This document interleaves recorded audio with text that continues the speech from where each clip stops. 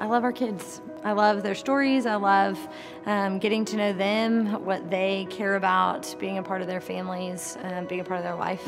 It seems to me that this church community takes seriously its call to disciple the next generation. This church has an incredible opportunity, I think, to meet our teenagers where they're at.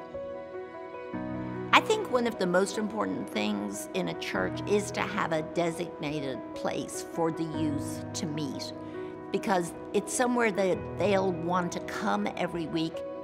Having a designated space will give the kids something to look forward to. It gives them another group of friends outside of their school friends. It means their D group leaders can focus on them. They'll be safe, they can share. It's going to be a place that kids feel free to come, hang out, be kids, where we can pour into their lives and we can put adults in front of them who love them so well and can help them grow and answer questions that they're wrestling with. It'd be a place that we could really finally belong and go and have fun. So one of the neat things about this facility that we're looking at building is that it resembles a home. And that is exciting for us because that's one of the things that we want to build for our students is a kind of a home. A lot of them will talk about the fact that this church and C3 students in particular is where they feel safe and it's where they feel at home, but they don't actually have a place to call home. So one of the ways we have an opportunity to embody God's love to our students and to the students of Franklin is by preparing this place for them. The first 3 days of creation, God makes the spaces. And then in the next 3 days of creation, God makes the creatures that were made for those spaces.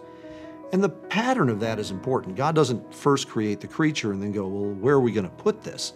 He creates the space that's specifically designed for it, the environment for the flourishing of this creature. C3 students and just the youth organizations as a whole at Christ Community have meant so much to me over 18 years of my life. It's my family, it is my safe place. It's just an amazing community. We eat together, we hang out together, we study together, we have important conversations together. Those are the things that you do. That's the stuff of a rich community, but it's also the stuff of a ministry that matters to the hearts of people. I think we should build the Youth Lodge because we need to, number one, we need to fulfill a promise.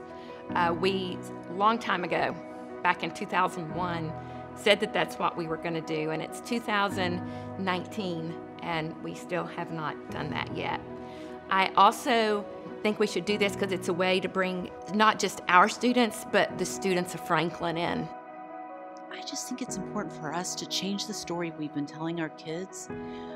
You know, you see churches that start out and they're in a high school gym and they're so excited, and after a long time, carting that U-Haul gets old and it wears out folks, and it's so incredible when you finally get that space that's yours and the energy that comes. And I just think it's time. It's time to dedicate a space that is for the kids, that says you really matter to us. It's time to rise and build. It is time to rise and build. It's time to rise and build.